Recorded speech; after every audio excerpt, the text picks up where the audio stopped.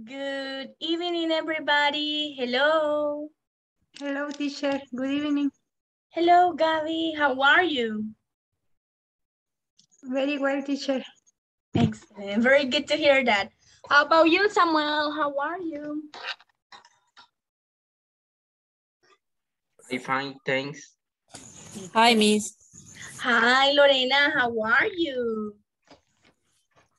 Bien, Miss. Muchas gracias. Excellent. Very good to hear you. Guys, let me check. Samuel, mire, usted me había preguntado por un manual, ¿verdad? La clase pasada. Yes. Bueno, Sí. le comento que no está disponible para este nivel, ¿ok? Solo estaba disponible para el nivel 1, me comentaron a mí, ¿ok? Me dijeron como respuesta.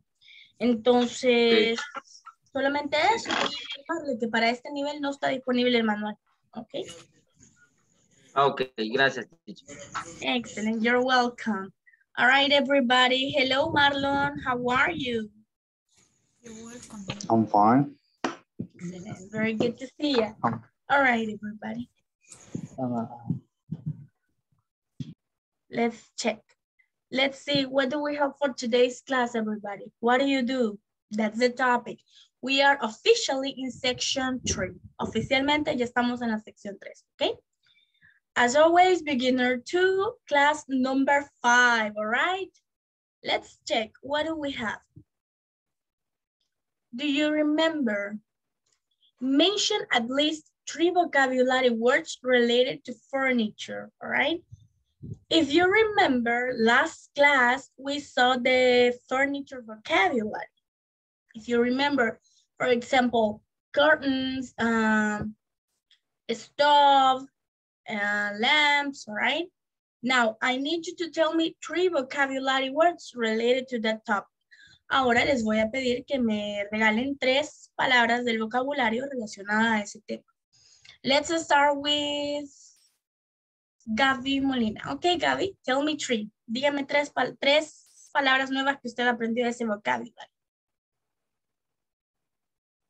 De las que vio, o sea, de esas mismas que vio, Gaby.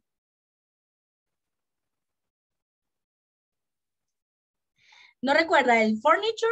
Tiene apagado el micrófono. Del furniture, mobiliaria, all right. Vimos la clase antepasada, creo que fue la clase pasada.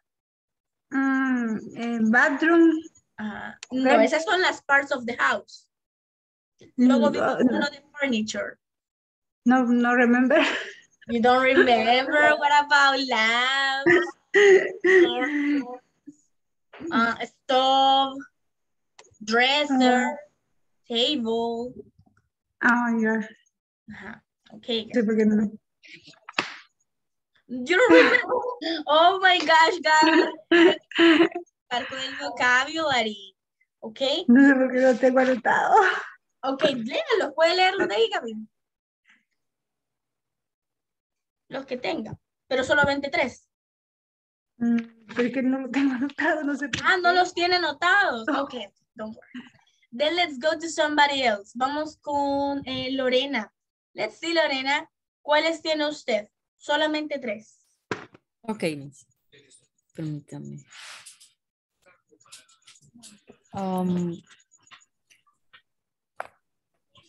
Coffee table, dresser, stove. Excellent. Very good, Lorena. Thank you. Thank Samuel you. Flores, tell me 3 vocabulary words related to furniture. Rug, main roll y table. Excellent, sir. Very good job. Let's see. Let's go with Marlon. Tell me 3 vocabulary words that you remember.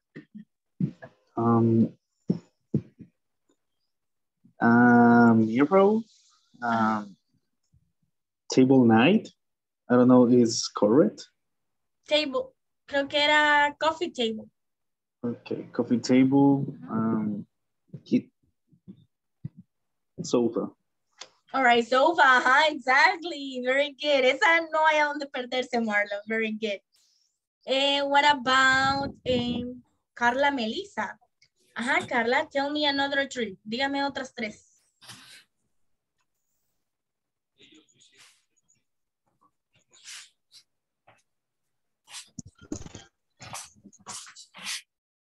Uy, se le apagó el micrófono, Carlita. Lo tenía encendido, pero se le apagó.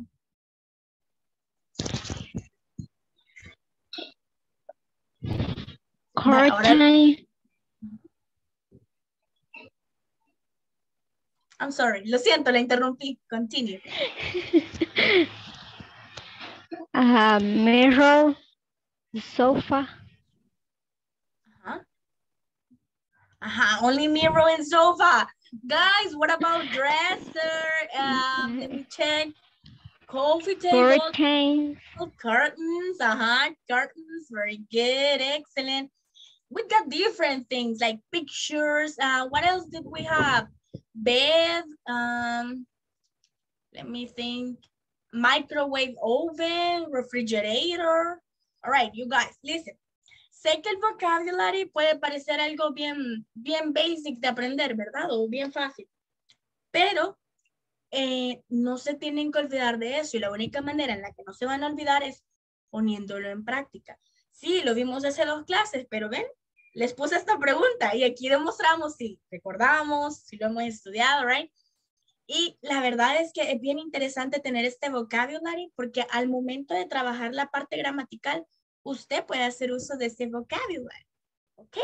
So, let's always try to write it down. Tratemos de escribirlo si sabemos que nos va a costar estar viendo el video mucho de la plataforma. Okay? Now, let's move on. For singular objects. A structure. Let's listen to Maybelline. Maybelline, léanos la estructura de singular objects, please. Structure there plus is or isn't plus a or not plus complement. Excellent, thank you, Maybelline. For plural objects there plus are or aren't plus some or any or not plus complement. Excellent, thank you so much, Maybelline. All right, you guys. Basically, you need to know the structure because we saw it in last class, right? You need to learn how to express when you have something and when you don't have something. Necesitan aprender a expresar cuando sí hay algo en existencia y cuando no. Si recuerdan la conversation decía, vimos una conversación de una chica que se había mudado, right? Y decía, but there isn't any sofa or there aren't any chairs. And things like that, right? Entonces usted tiene que aprender a utilizar los plurals. Por ejemplo, utiliza el there are o el there aren't with plural nouns, right? Con sustantivos plurales. And then you use singular options when you are only talking about one thing, one singular noun, okay? There you go. Now let's move on to the readings, all right? Vamos a ver, miren. As always, I'm gonna beg you to learn the vocabulary. Como siempre, les voy a pedir que presten mucha atención al vocabulario, traten de memorizárselo, de conocerlo, ¿ok? Porque eso les va a ayudar al momento de hacer grammatical tenses. Now, reading to special houses. Vamos con un reading porque aquí practicamos la lectura, el escuchar, el hablar y el leer, ¿ok? Bueno, es lo mismo la lectura. Let's continue with this. Voy yo primero, escuchen cuidadosamente la pronunciation. Esto es la última parte de la section 2, right? Que de seguro ustedes ya lo trabajaron, pero vamos a ver cómo está nuestra pronunciation y cómo está especialmente nuestro reading. In San Antonio, Texas, there is a purple house. This house is the home of Sandra Cisneros. Miss Cisneros is a Mexican-American writer. She is famous for her interesting stories. The house has a porch with a pink floor. The rooms are green, pink, and purple. There are many books and colorful paintings. Many other houses near Cisneros' house are white or beige. So her house is very different. Some of her neighbors think her house is too colorful, but Miss Cisneros loves it, all right? Aunque los demás digan que tiene muchos colores su casa, ella está happy with that, feliz con eso, okay? She doesn't care about it. Now, I'm gonna make it bigger. Voy a hacerlo más grande la pantalla Ok, ahora sí cuando los ponga a leer ustedes podrán leer. Let's start with, vamos a iniciar con Katia Canjura, please. Puede leerme el reading. In San Antonio, Texas, there is a purple house. This house is the home of Sandra Cisneros. Mr. Cisneros is a Mexican-American writer. She is famous for the interesting story. The house has a porch with a pink floor. The rooms are green, pink, and purple. There are many books and colorful paintings. Many other houses near Mr. Cisneros' house are white or beige, so her house is very different. Some of her neighbors think her house is too colorful, but Mr. Cisneros loves it. Excellent. Repeat after me, Katia. White. White. Miss Cisneros. Miss Cisneros. Excellent. Thank you, Katia. Thank you so much for your reading. Let's go with Gaby Molina. Okay, Gaby, read it, please. In San Antonio, Texas, there is a purple house. This house is the home of Sandra Cisneros. Miss Cisneros is a Mexican-American writer.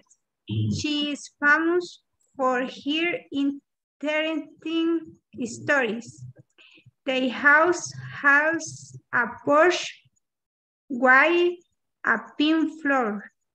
The rooms are green, pink, and purple. There are many books and colorful paintings. Many other houses near Mrs. Nero's house are white or beige, so her house is very different. Some of her neighbors think her house is too colorful, but Mrs. Neros loves it. Excellent. Very good job, Gaby. Thank you. Now, let me check. Vamos a ver. Aquí está. Repeat after me, Gaby. Purple. Purple. Excellent. Very good. Purple.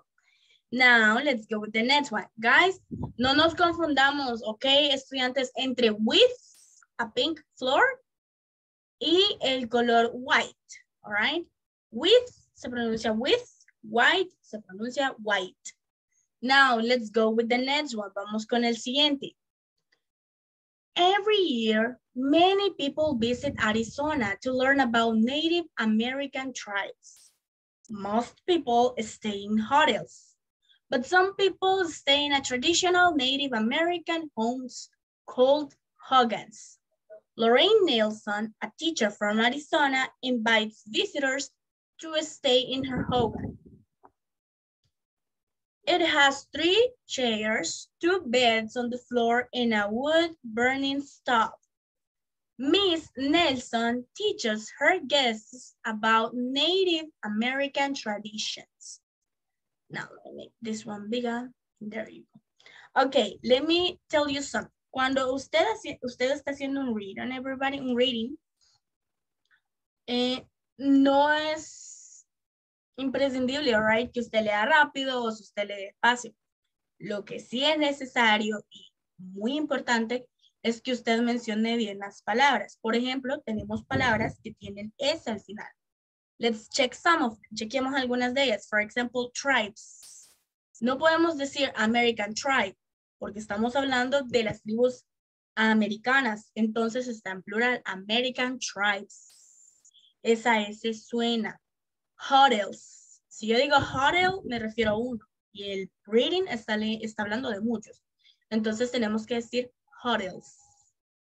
Homes, homes, hogans, hogans, invites, invites, visitors, visitors.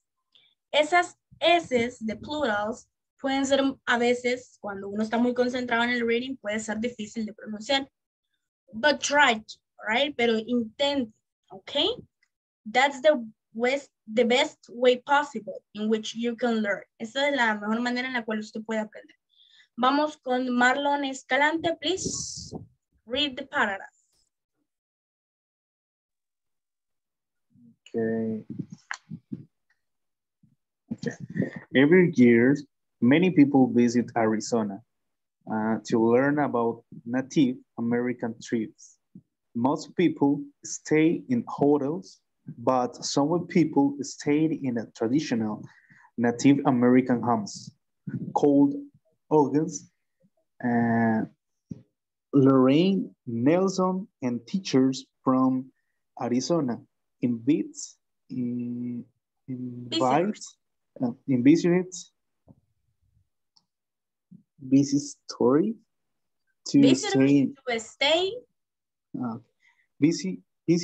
to stay here.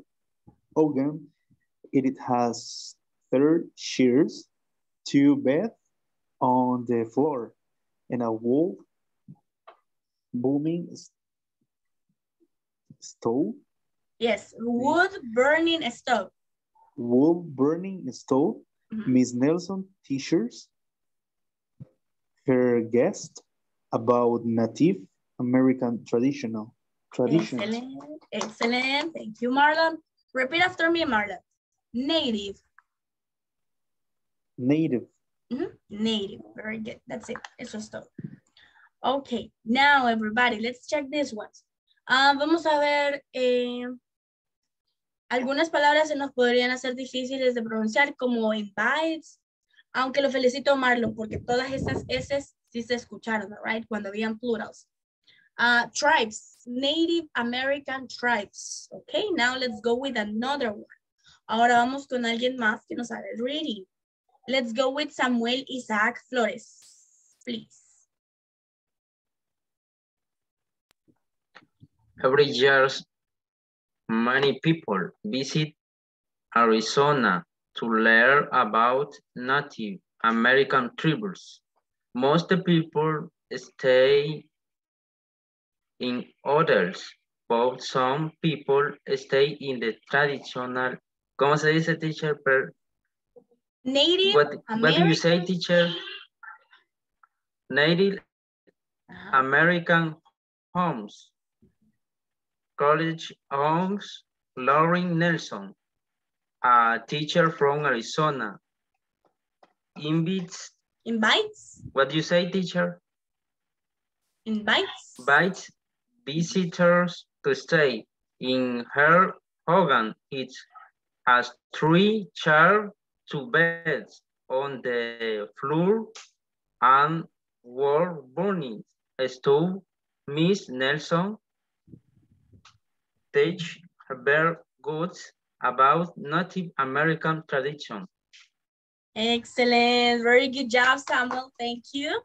Now, let's go with another one. Vamos con somebody else. Vamos con alguien más, okay? Let's go with, vamos a ver, Silvia Flores. Action, Silvia. Every year, many people visit Arizona to learn about Native American tribes.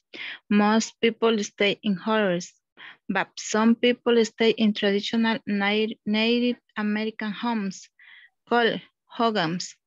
Lauren Nelson, a teacher from Arizona, invites visitors to stay in her hogan.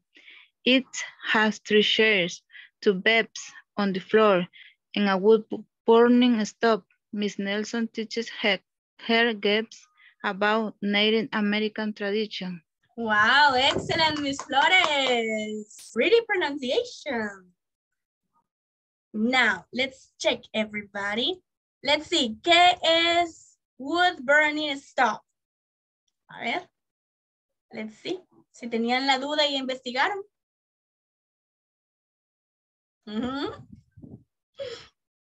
Ajá, nobody investigate. Wood burning stove. No, es esa parte que está como tipo montaña y está como una tipo cueva. No. And actually, Es como una cocina de leña. Exactly, that's correct. Very good. Stop nos hace reconocer que está hablando de una cocina. In wood burning está hablando de una cocina de madera o de leña, como decimos ahora, right? Que es como nosotros la conocemos.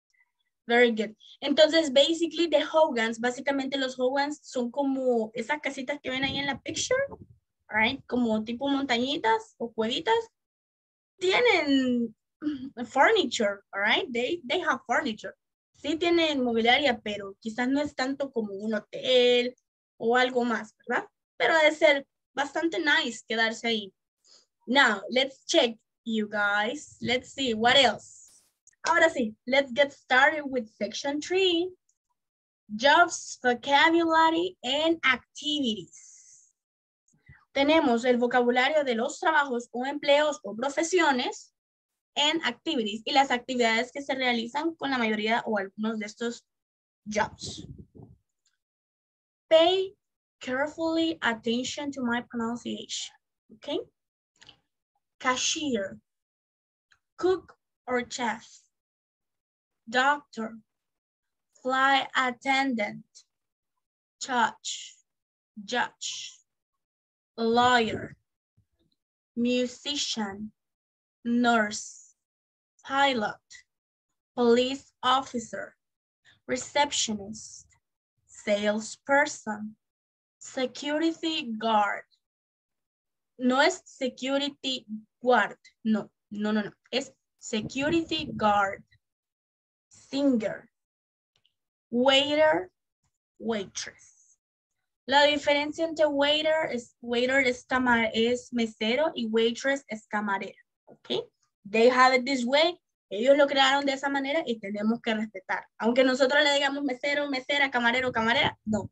They have it waiter or waitress, ¿ok? Now, ¿alguna palabra que tengan dudas de qué significa la profesión? You can ask. Pueden preguntar. Singer, teacher. ¿Cuál? Singer. Singer es cantante. Okay. Yes. Salesperson. Salesperson es vendedor. Yes. Flight attendant. Aeromoza. Aeromoza. Yes, sir. Exactly. Aeromoza. What about lawyer? Okay, the lawyer. ¿Qué sería lawyer? Abogado. Yes, sir. Let's see. Judge. Juez. Excellent. Very good. Very good. You recognize the vocabulary then. Now, as I already practiced, now it's your turn, guys, to practice. Let's go from the bottom to the top. Vale, voy a ir a los últimos que me aparecen aquí en la listita del Zoom y vamos a iniciar con ellos. Let's get started with Karen Marisol. Ok, Karen, dígame, por favor, todo el vocabulary. Cashier, cook or chef, doctor, flight attendant, judge.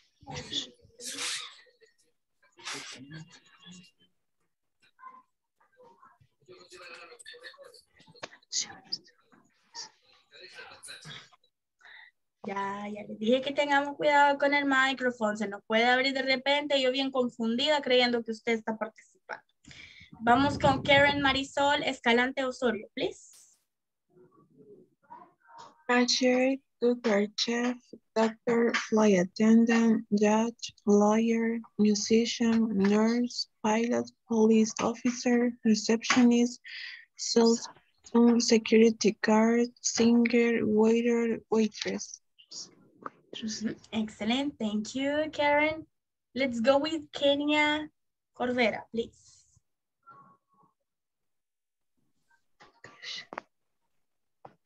Cashier, cook, doctor, flight attendant, judge, lawyer, musician, nurse, pilot, police officer, receptionist, salesperson, security guard, guard, singer, waiter y waitress. Excellent. Thank you, Kenya. Let's go with Blanca Hernández. After Blanca, Katia Canjura. En la pronunciación de singers se equivocó. Yeah, it's singer. All right, singer. Let's check. Vamos con Blanca. Okay. Cashier, cook, chef, doctor, friendly admin, youth, layer, musician. Okay, repeat after me, Blanquita. Flight attendant. Fly Attendant. attender. Fly Judge. attender. Judge. Judge. Lawyer. Liar. Musician. Musician. Nurse. Nurse. Pilot. Police Officer. Officer. Police officer. Receptionist. Salesperson. Salesperson.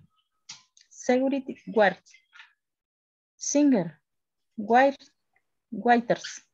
Okay, repeat after me. Cashier. Cashier. Waiter. Waiter. Waitress. Waiter. Excellent. Thank you, Blanquita. Very good job. Okay. Let's go with Katia Canjura. After Katia, Samuel Isaac. Cashier, cook, chef, doctor, flight attendant. La otra no sé cómo se dice. Judge. Judge. Lawyer. Musician. Musician. Yes. Nurse. Pilot. Pilot. Yes. Police office. Receptionist. Salesperson. Security guard. Singer. Waiter y waiter. Excellent. Miss Canjura, repeat after me. Police officer. Police, ¿cómo? Officer. Officer. Yes. Salesperson. ¿Cómo? Salesperson. Salesperson. Security guard. Security guard. Excellent. Thank you, Katia. Very good job. Let's go with Samuel. Cashier, cook, chef, doctor, flight attendant, youth, layer, musician. How do you say? Musician, nurse, pilot, police officer, receptionist, salesperson, security guard, singer, waiters. Okay, repeat after me, Sam. Singer. Okay. Singer. Excellent, sir. Thank you. Excellent. All right, guys. Let me go again with some of the vocabulary words. Si notaron, Samuel dijo police office, pero él recapacitó y se dio cuenta que era officer, all right? Y eso no solo le pasó a él, le ha pasado como 4 personas. Entonces, lo bueno es que él logró ver ese mistake. Así es como quiero que todos traten de enfocarse en el vocabulario. No es solo decir el vocabulario como caiga, no. Tienen que decirlo as the way it is, all right? Police officer, salesperson. No decimos salesperson porque eso no existe, es salesperson. Singer, no decimos singer, no, decimos singer. Let's go with, ahora vamos con Carla Colocho. After Carla, Gaby Molina. Cashier, cook, chef, doctor, flight attendant, child, lawyer, musician, nurse, pilot, police officer, receptionist, salesperson, security guard, singer, waiter, waitress. Excellent. Thank you, Carlita. Very good job. Let's go with Gaby. Cashier, cook, chef, doctor, flight attendant, judges, lawyers, musician, nurse, pilot, police officer, receptionist, salesperson, security guard, singer, writer, wires. Okay, repeat after me, honey. Judge. Lawyer. Lawyer. Vamos a ver. Salesperson. Salesperson. Excellent. Thank you, Miss Molina. Very good job. Let's go with, vamos a ver, Marlon Escalante, please. Después de Marlon, iría, ya les digo, Maybelline Carolina. Action, Marlon. Well, cashiers, cook, chef, doctor, flight attendant, judge, lawyer, musician, nurse, pilot, police officers, receptions, salesperson, security guard, singer, waiters, y waitress. Excellent. Thank you. Let's go with Maybelline Cisneros, please. Luego de Maybelline, Lorena Álvarez. Cashier, cook, chef, doctor, flight attendant, judge, lawyer, musician, nurse, pilot, police officer, receptionist, salesperson, security guard, singer, waiter, waitress. Excellent. Thank you, Mrs. Neras. Let's go with Lorena. Cashier, cook, chef, doctor, flight attendant, judge, lawyer, musician, nurse, pilot, police officer, receptionist, salesperson, security guard, singer, waiter, waitress. Excellent. Repeat after me, Lorena. Judge. Judge. Excellent. Very good. Fue la única, Lorena. Excelente. Very good job. Gracias. Now, everybody, let's check this up. Vamos a movernos aquí. Estas son las mismas, ¿ok? El mismo vocabulary. Now, let's go with places. Of course, as every job, todo trabajo tiene su lugar de empleo, right? O sea, tiene su lugar donde se desarrolla el trabajo. En este caso tenemos places. Tenemos in a hospital, in an office, in a store, in a hotel. Remember, in a hotel. No decimos hotel, decimos hotel. Then you got the activities. Cada una de estas personas, de acuerdo a su profesión, they have specific activities, right? Ellos tienen actividades específicas. For example, wears a uniform, sits all day, talks to people. No mencionamos la L, solamente decimos talks to people. Talks to people. Works hard, stands all day, handles money, works at night, writes tickets. All right? Let's check. Vamos a iniciar con Víctor Gutiérrez. Veamos, Víctor, si ahora nos funciona el audio. Sí, me escucha. Yes, lo escuchamos. Dígame el vocabulario de places y cuando termine con places se va a activities. Ok. Place. In a hospital. In an office. In a store. In a hotel. Activities. Repeat, Víctor. Permítame, Víctor. Repeat, hotel. Hotel. Excellent. Activities. Wears a uniform. Sits all day. Talks to people. Works hard. Stands all day. Handles money. Works at night. Waitress tickets. Excellent. Writes tickets. Very good. Thank you, Victor. Let's go with Fanny Asensio, please.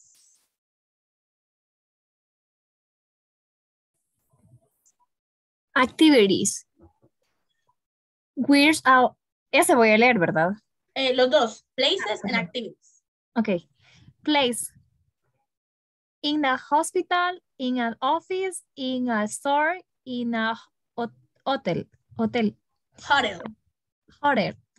Activities. Wears a uniform, sits all day, tells to people, work hard, stand all day, handles money, works at night, writes tickets. Excellent. Thank you, Fanny.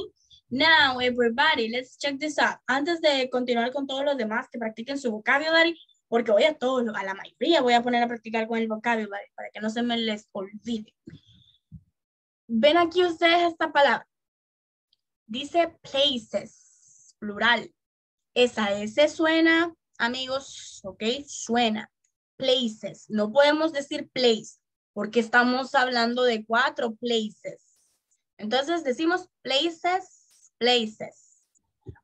Esta de handles money. A ver, ¿qué significará handles money? Manejar dinero. Exactly, Karen. That's correct. Thank you. Ok, esa sería quizás la más difícil que podríamos tener porque no conocíamos la palabra handles.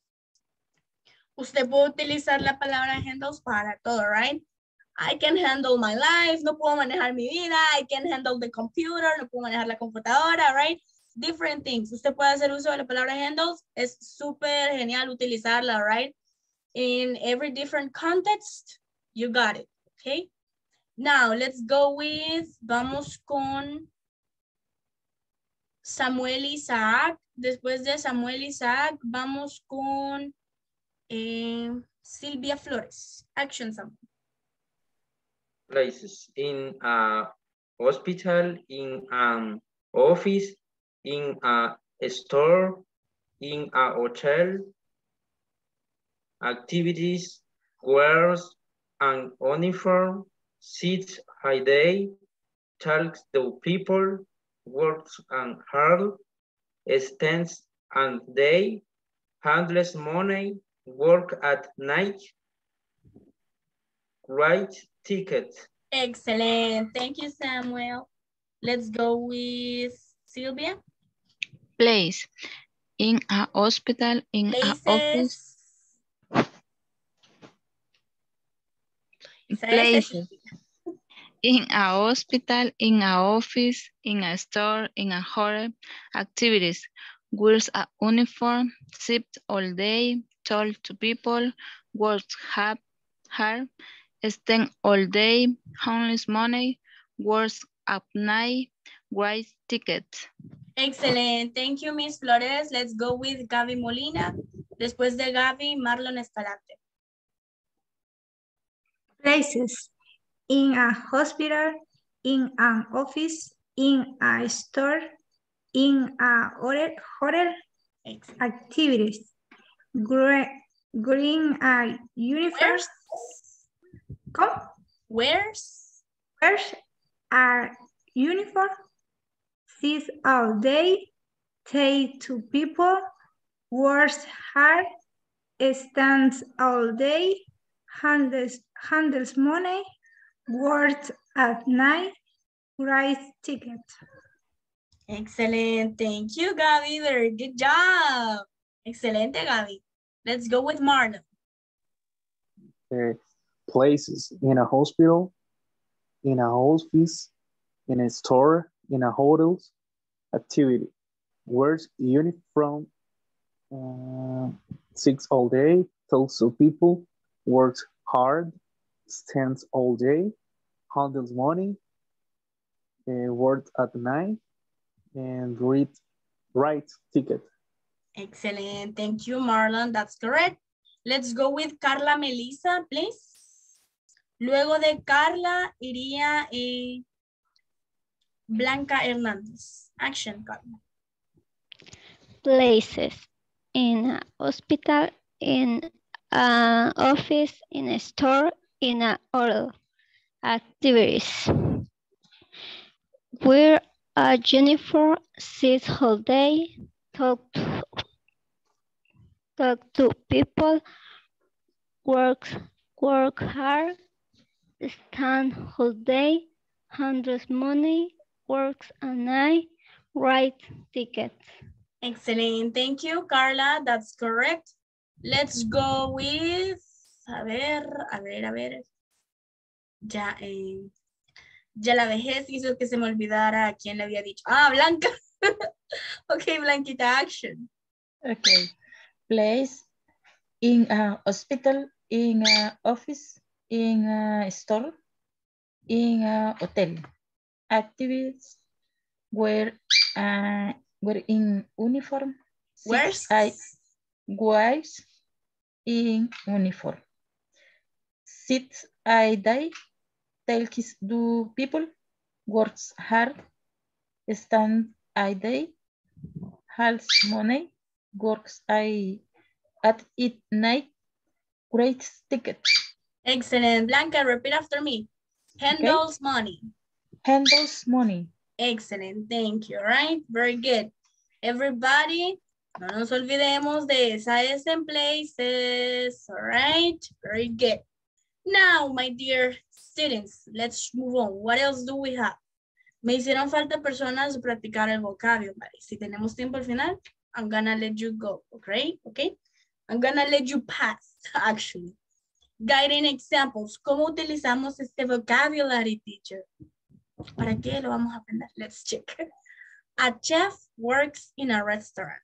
Place. Estoy hablando de el lugar donde el chef ejerce su profesión. A chef wears a uniform. Un chef utiliza uniforme. All right. Activity. ¿Cuál es su activity? Utilizar, obviamente su activity es cooking, right? Pero aquí lo han puesto como wears a uniform, una activity, ¿ok? No es que solo eso pasa haciendo, pero eso es lo que ellos pusieron. We need to respect it. Now, let's check. Vamos a pedirle a Lorena Álvarez, léame estas dos oraciones de nuevo, please. Okay. A chef works in a restaurant. Place. A chef wears a uniform. Activity. Excellent. Very good job, Lorena. ¿Se fijaron? Lorena había dicho where, pero recapacitó y dijo where's. Excellent. Thank you, Miss. Good. There you go. Okay, my dear students, you're welcome. Let's see. Let's practice. Practiquemos, okay? Let me have Maybelline, por favor, léame las instructions, please. Let's practice work individually. Create at least 3 sentences using the vocabulary present. Then share your sentence with the class. Excellent. All right. Three sentences. Quiero 3 oraciones utilizando el vocabulario que ya tienen, que ya copiaron, que ya practicaron. ¿Ok? Pero si en dado caso no lo tenemos, ya les voy a poner la lámina del vocabulary donde aparece places y activities, pero no puedo estarlo mixando, ¿verdad? Los dos. Van a utilizar tanto los jobs como los places o las activities, así como el ejemplo que les di, ¿ok? En este caso, si usted desea, puede hacer 2 oraciones con places y una con activities o viceversa, right? O viceversa, usted decide, pero quiero 3 sentences, ¿ok? Let's practice, please.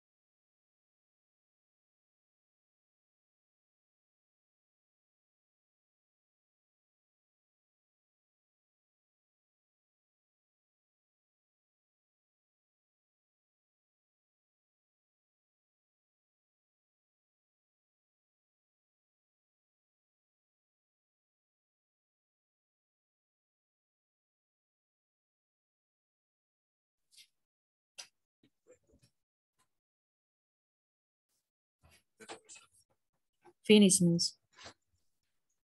Excellent, very good job. Let's check quién. Lorena, excelente, Lorena. Vale, Lorena, vamos a darle unos 3 minutos más a sus compañeros, o 2 minutos, y vamos a iniciar con usted, ¿ok? Ok. Porque si les dice ahorita, les va a dar copia. Ok.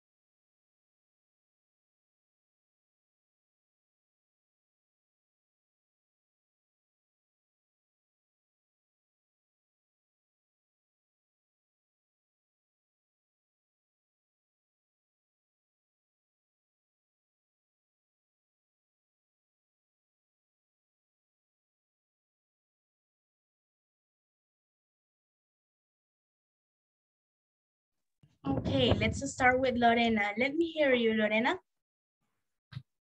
Okay, Miss.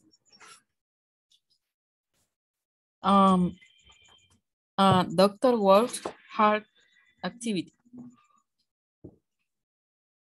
Cashier work in a store, place.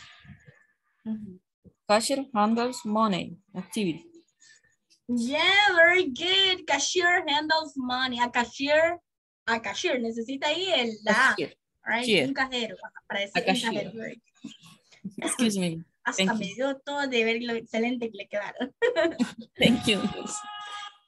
Now, let's check. Somebody else. ¿Alguien más que ya finalizó, everybody? Me, teacher.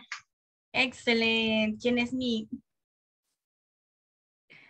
Karen Marisol. Ah, sí, Karen. Action. He is waiter. He works in a hotel. Waiter service to other people. Salesperson work in a store. Salesperson sells products to others. Security guard works in a store. Security guard takes care of people. Excellent, Karen. Very good sentences. You gave them context. Very good. You nailed it, guys. Miren, ¿saben qué? Aprender a hacer oraciones así de bien formadas como ustedes las tienen. Uno, aparte de que es una buena señal, porque significa que ustedes sí están comprendiendo el tema y están trabajando bien. Aparte, les va a facilitar mucho cuando ya les toque hacer quizás un examen escrito o a donde tengan que poner un párrafo entero, porque ustedes ya saben cómo idear las sentences, right? Dependiendo del grammatical things. Very good. ¿Alguien más?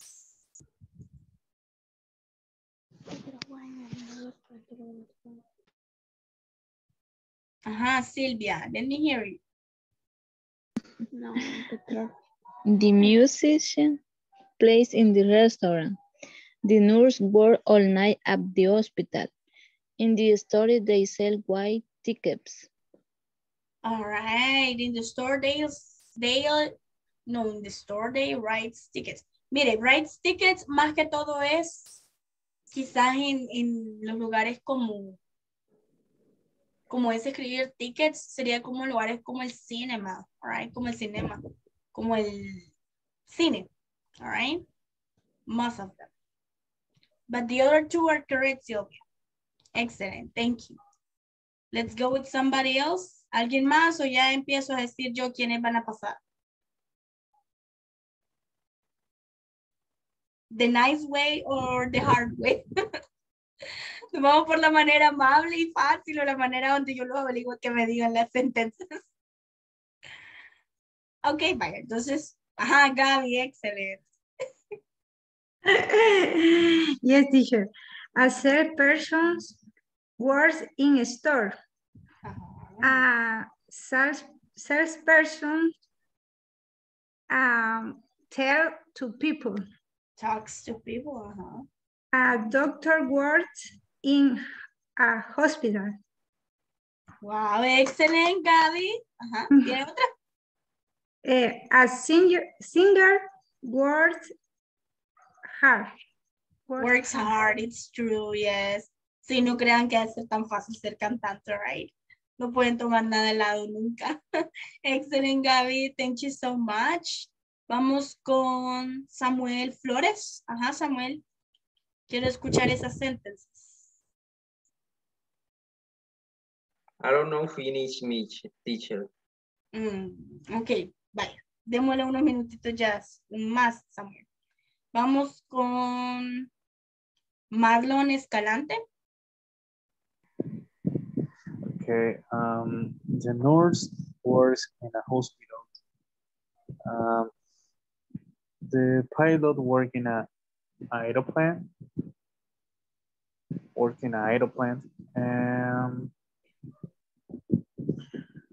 Cashiers work in hotels. In hotels? Are you sure? Maybe. Maybe, it could be. All right. Yes, Marlon, la palabra que usted quería pronunciar era Can airplane. I be? This aeroplane. Airplane. Aeroplane. Airplane. Very good. Así, Marlon. Excellent. Vamos a ver si el cashier puede trabajar en un hotel. Sí, yes. Okay, very good job, Marlon. Excellent. Can I read? Well done. ¿Ah? Can I read? Can you read? No. Can I be? Hey, wait. Puede ser. Can I be? Puede ser. Can it be? Ajá. Can it be? Right. Can it be? Excellent, very good, Marlon. Sí, está correcto, sí puede ser. All right. Now, let's go with Fanny Asensio.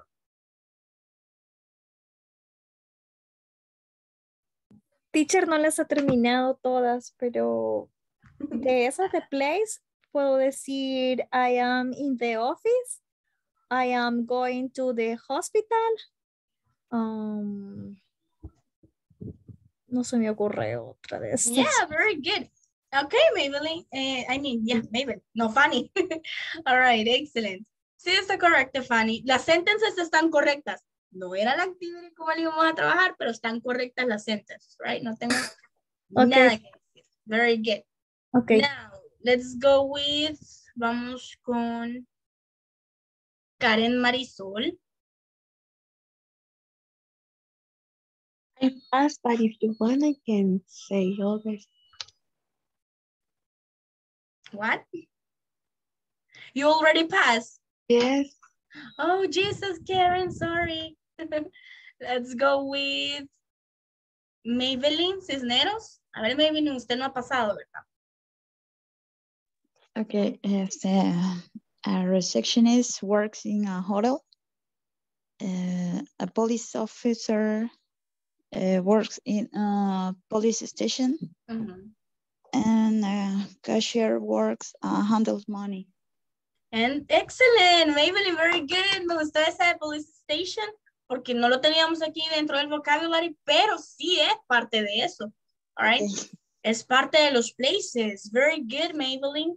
Nos hizo falta ese place aquí. Vamos con Carla Melissa, please.